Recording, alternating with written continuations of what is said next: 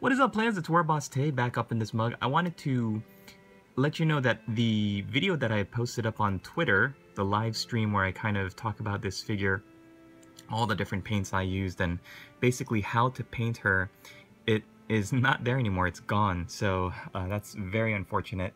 And that means that I wanted to do another video where I really go in depth about the paints and the colors I used, and my method for painting the cloth on this figure, which I think is pretty important.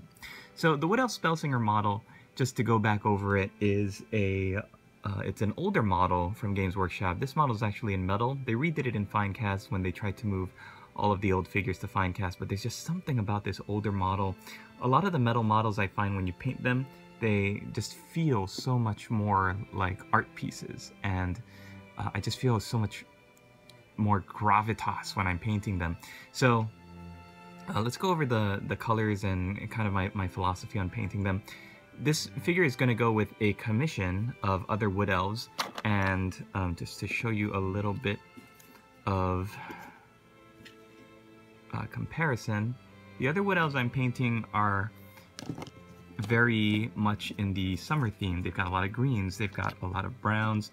The dryads are all going to be this gray bark kind of finish, and all the glade guards are going to be various shades of greens, bright greens, more drab greens, different shades of browns, and most of the commission is actually just a bunch of greens and browns. So when I was painting, or thinking about painting the Spellsinger here, I thought, well, how can I create a color that's not going to just show up out of nowhere for her robes?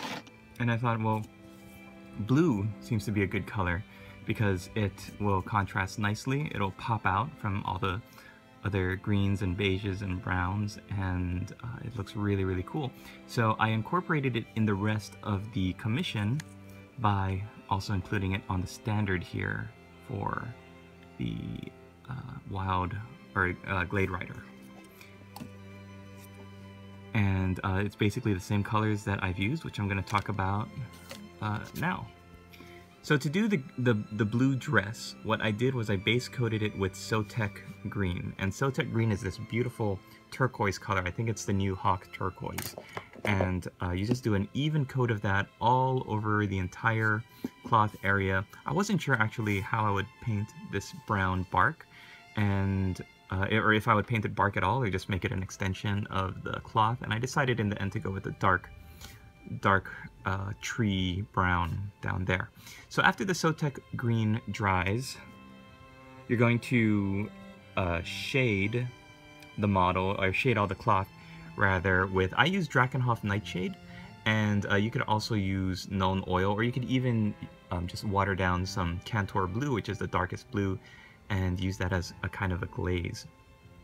But after that dried, I repainted Sotek green, keeping some of the really dark colors of that Drakenhof Nightshade in the recesses there in the folds. And then I highlighted up by adding in some Temple Guard Blue. This is where you start to get a little bit tricky, because when you're painting your highlights, you're going to be painting them in following the same direction of the cloth. So rather than slapping on the Sotek green, like following the cloth and then doing the highlights like horizontally or in a different direction, I try to follow the line of the cloth when I'm painting the highlights. And this is especially important when you're doing things like here at the back. You can really see the pattern of the individual brushstrokes popping out from the cloth, and that's really important because it creates almost a sense of flow, like water cascading down the back of the cloth there, and I really, really enjoy that effect. So to create that effect, we're going to be building up the colors, and we're going to be building up the colors by using Temple Guard Blue and mixing it. You can mix in any kind of whitish gray color.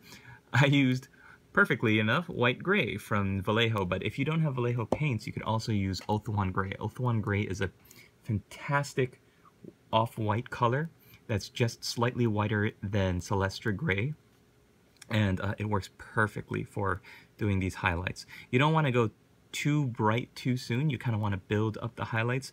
And the way you do that is just by finding the folds of the cloth and building the highlights there, leaving the darker colors there in the folds and the recesses, while wherever the cloth bunches up, that's where you want to build the highlights up.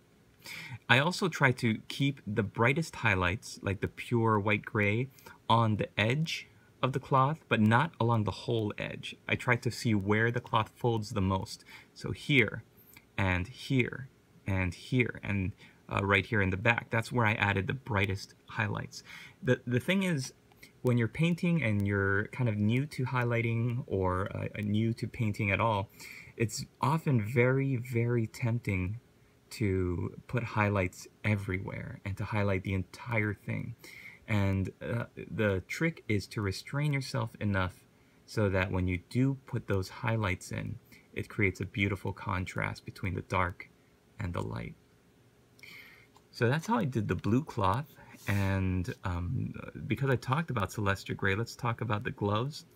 The gloves are supposed to be white, but when I shaded them using...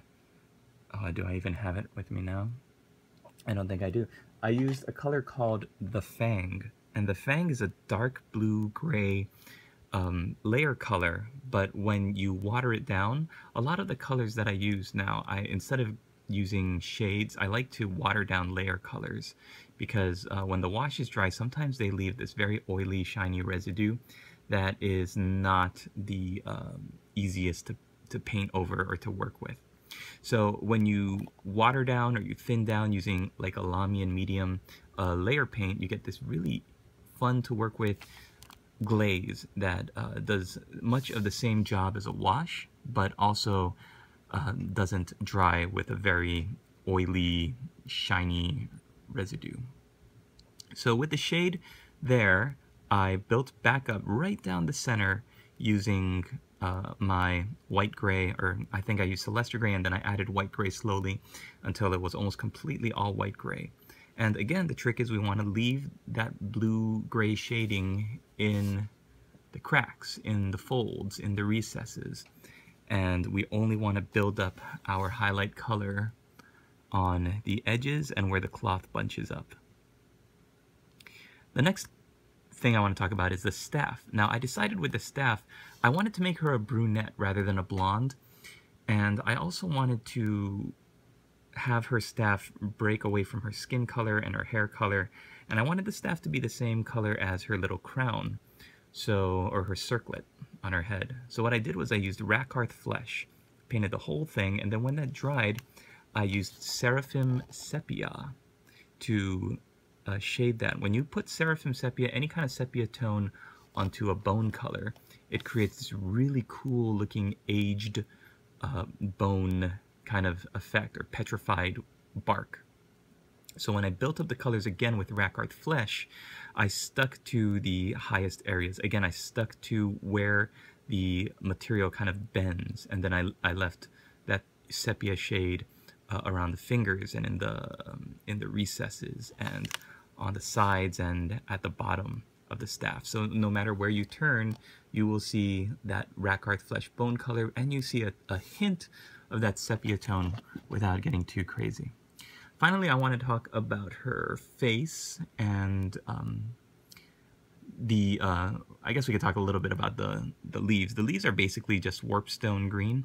I used Castellan green underneath that just as a base color, just because it's nice and thick and solid.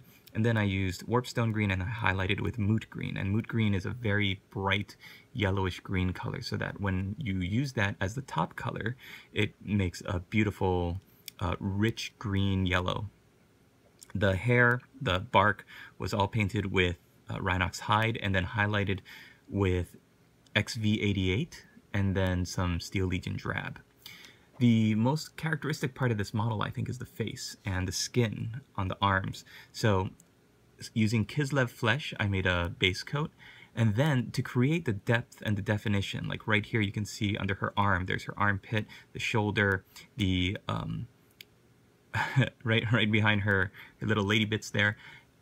You create that by using Rakeland Flesh Shade, but watering it down, and then slowly building up the color with 2 or 3 progressive coats of Kislev flesh. When you use Kislev flesh and then you add a little bit of Rakarth flesh or some ivory or some pallid witch flesh to it, that's where your highlights are. And again, you want to use your highlights only in the upper areas where the light is going to reflect the most off of. You want to see that darker Kislev flesh, and you want to definitely see that flesh shade in the shadows.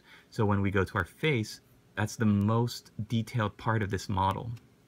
And because it's the most detailed part of the model, we really have to focus on painting it in smooth, multiple coats rather than just slapping on the paint in one go. Oh my gosh, if you did that, the paint would dry in the where the eye meets the nose. It would cover up the detail on the mouth. You would really lose all of the definition of the face. And because the face is such a cool, beautiful sculpt, that's just really not a good thing to do.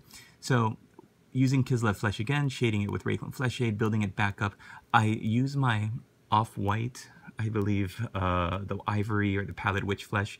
I added it to the Kislev flesh, and then I really stuck to the center. So the bottom of the chin, the right above the upper lip, the nose, and the eyebrows got the most highlight work. And then the cheeks, the cheekbones also got some. By doing that, you leave a little bit of shade under the cheeks, in the ears, down by the chin, and it draws the focus so that it makes the face look slimmer. And that creates a beautiful optical illusion there. Finally, for the makeup, I did just Doombull Brown on the lower lip. And you don't want to go on the upper lip too, or else it'll look kind of really cartoony and not realistic. Just a little bit of Doombull Brown lipstick on the bottom lip. And then for the eyeshadow, I used Sotek Green. Again, watered down a lot, so it's almost a glaze. And then just put on 2 or 3 coats of that. And let's see, for her eyes, I used, I did a cat's eye, which my lady boss said is basically just doing this shape. It's like almost like a sideways S. And it comes down at the center, goes up at the side. And the trick of using cat's eyes are that you never want it to be black. If you're doing a black cat's eye, it looks too dark. But using a dark brown kind of fools the eye into thinking that it's just a really dark brown eyeliner. With this model, you don't want to paint eyeballs on her because the slit is a little too small, and you're not really going to get in there and get that detail that you want. You want her to look like she's looking down over her nose, very condescending, very imperious, very aloof, and you know, wood elf-like. Just like any elf would look like would look at a human. You get that very arrogant expression, and you do that by doing a cat's eye, and or just like an eye that is a line rather than painting in the eyeball. All right, that's basically how I did it. The purple amethyst gems is just done with a very simple Abaddon black base coat, and then using Sirius green and Genestealer green, doing crescents that build up from the lower right-hand side, just smaller crescents, and then a little dot of white paint in the upper left corner, and finally doing some gloss varnish to make it shine like that. Hope you guys enjoyed it. This video has been going on for a little while now, so I'm going to get out of here, but please let me know what you think. I love this model, excuse me, and I really am happy that I got to paint it again. Sorry I didn't get a chance to do a tutorial with it. I didn't have my setup all done, and I just wanted to whip this model out really quickly for commission. And you might know from my channel that I'm doing a bunch of space sharks, some Carcharodons, and some wood elves, wrapping up a bunch of commissions this month. So I hope you enjoyed this little video, and please leave a comment below, hit the like button, and let me know what you think. If you have tips on how you do your female models, I would love to hear them. And yeah, just let me know what you think, and if you have anything to add, I would love to hear it. Thanks for watching, everybody. I hope you have a great day. Keep painting, keep those paint brushes moving. We'll see you in the next video.